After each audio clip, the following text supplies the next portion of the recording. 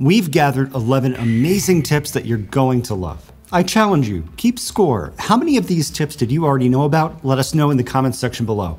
Let's dive in with a really cool timer hack. Let's open the clock app on your phone. I'll swipe down from the middle of the screen, type in CL, and then tap on clock here under top hit. I've got timers here on the screen. If you don't, just tap timers in the bottom right-hand corner of the screen. 15 minutes looks good to me. When timer ends, tap on this menu, scroll all the way to the bottom, and look at this stop playing section. This is awesome. So I'll tap on that and then I'll tap set, and then I'll start my timer. Whatever your iPhone is doing at the moment the timer expires, it closes that thing and goes right back to the lock screen. This is amazing, and it is the missing sleep timer on your iPhone. So if you like to fall asleep to the sound of music or an audiobook or a podcast, you can set a timer to stop playing the audio when the timer expires, which prevents the audio from playing all night and potentially disturbing your sleep and draining your battery.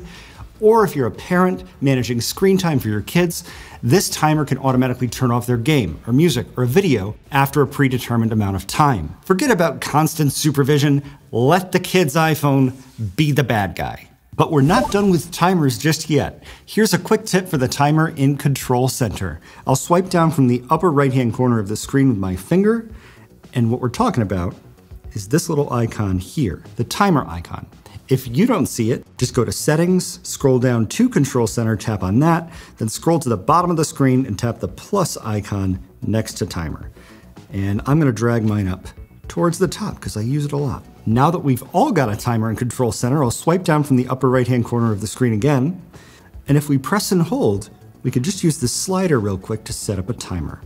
For anywhere from 1 minute to 2 hours, let go when you're ready, tap start, and you're going. You can even tap the plus button to set up additional timers. This will save you literally seconds of time. Next up, one of my favorite tips, and this is for those of you who love reading the news online but hate the ridiculous amount of ads you see.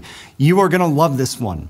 Let's take a trip into Safari. I'll swipe up from the bottom of the screen with my finger, tap to open Safari, then tap in the address bar, and I'm gonna go to timesunion.com. Tap go. Just a local newspaper's website. Here I am, I'm going through fishermen rescued after melting ice traps them in shanty. Let's learn more. I'll tap on that. Oh, a paywall.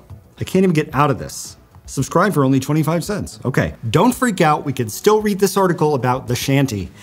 Tap the 2 little A's in the bottom left-hand corner of the screen with your finger, then tap on website settings. Then tap use reader automatically.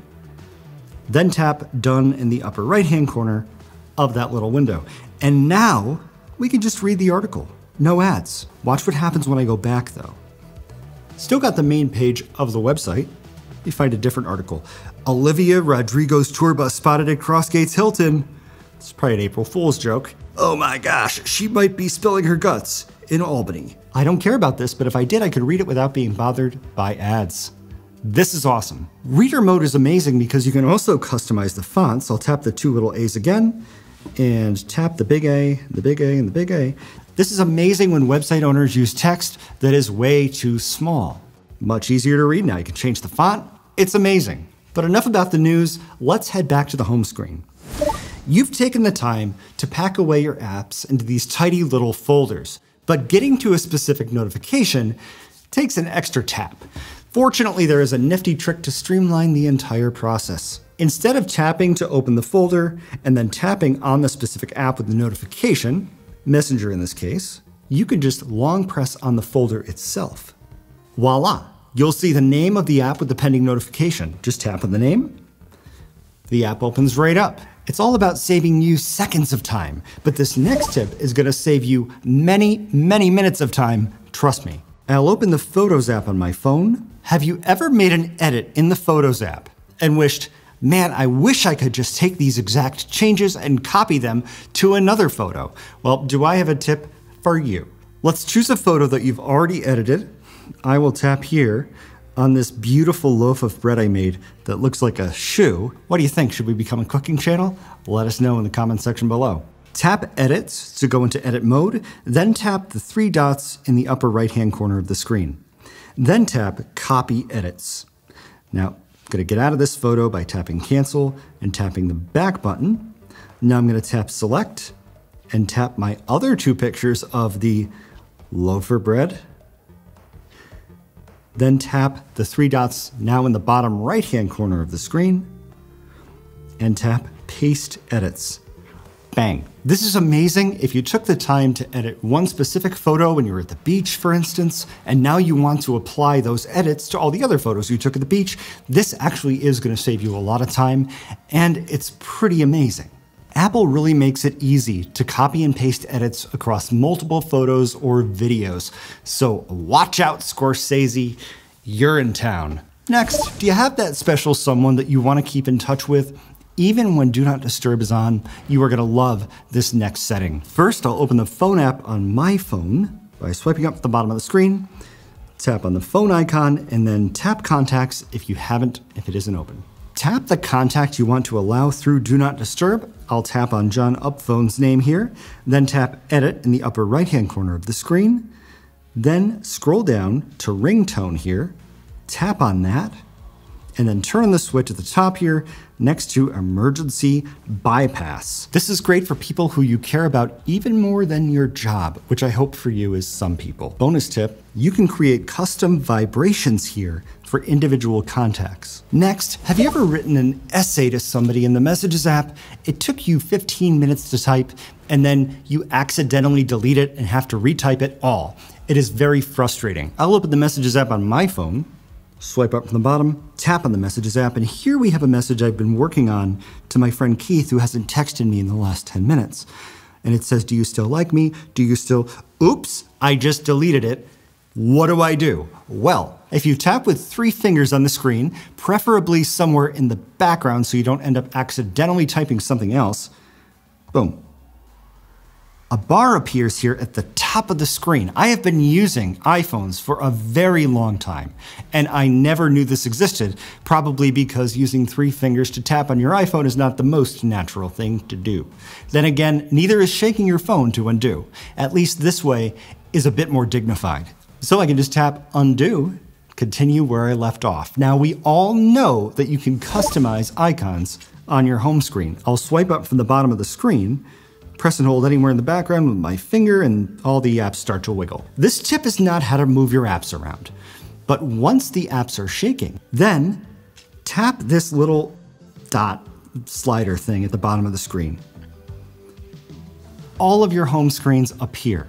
To hide one, just tap the check mark underneath it. It's a great way to keep some apps hidden from other people's prying eyes. But what's super cool is that if you've made a mess of your home screens, like I have, you can delete entire pages here after you hide them. The new Dave's in town. Now, do you ever find yourself on Facebook, you go to share a funny photo or video with your friends, but you accidentally share it with your boss, which can make things a little bit awkward. Here's a quick tip to avoid those awkward moments. Open it up here, you can see what I'm talking about. I don't want to send this to Scott, but I could easily make this mistake. Not anymore. Go to Settings on your phone, swipe up from the bottom of the screen, then scroll down to Siri and Search, tap on that. Then scroll down here to Suggestions from Apple, and turn off the switch next to Show When Sharing. Now I'll head back to the Photos app, tap the Share button, and now it's just all the things that I want to do, not a bunch of people that I can accidentally send this amazing loaf of bread to. Next up, an amazing tip for visual lookup.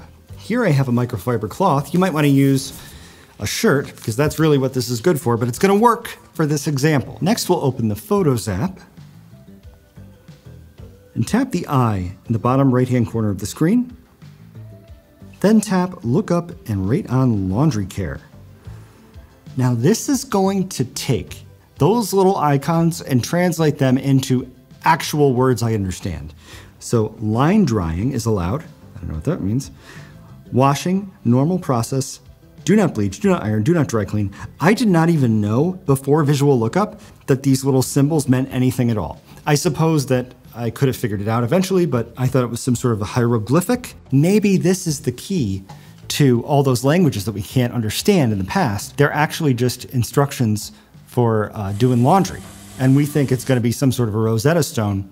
No, it's just Tide. Hey, all you non-iPhone 15 Pro owners out there, are you jealous of those iPhone 15 Pro users that get to flaunt their fancy new action button all the time? With this setting, you can stick it to them. Let's open settings on the phone, swipe up from the bottom of the screen, tap back to the main page of settings, scroll to accessibility, and then tap to open that up. Scroll all the way down and tap on back tap, off. Now, I'm going to tap into double tap to begin. Now you can double tap the back of your iPhone to do any number of things.